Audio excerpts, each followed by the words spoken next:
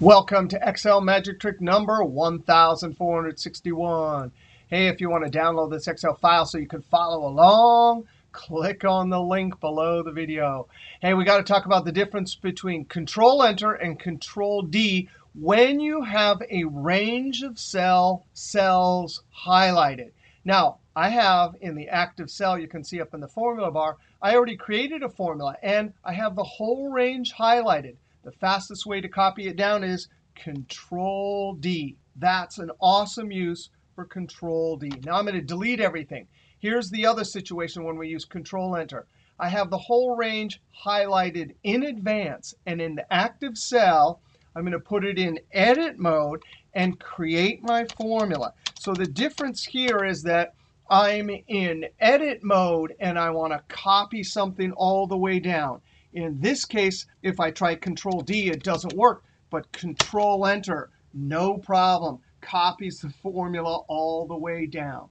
Now, Control Enter has another really important use. Our example here was when we had an active cell in edit mode and we wanted to populate something down through the highlighted cells. But let's look at this example. Equals gross pay times, and I'm going to get my tax rate and F4 to lock it. Notice I have something that I need to enter in the cell and then copy it down. The vast majority of Excel users on the planet Earth do this. Enter, then click back up, then double click and send it down. That wasted a click. So a great use for Control Enter when you have a single cell selected is this.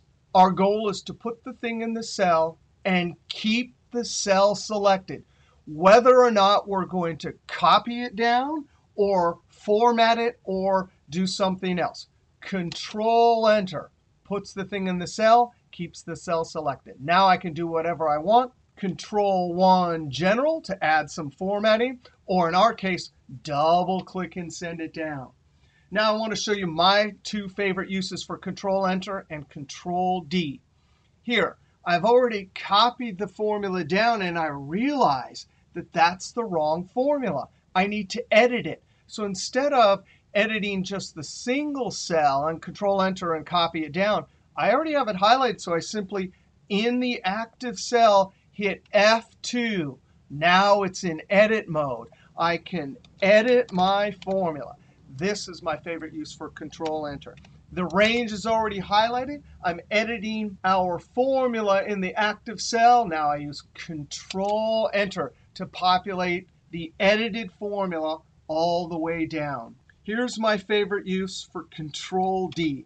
When you're using the macro recorder, if I were to copy this down to cell E28, hard-coded in the macro code would be E28. Well, if I want to use this same VBA macro code again on a variable height table, I need to figure out a way to trick the macro recorder. And here's how you do it. I've entered the formula, right? Recording macro with relative references.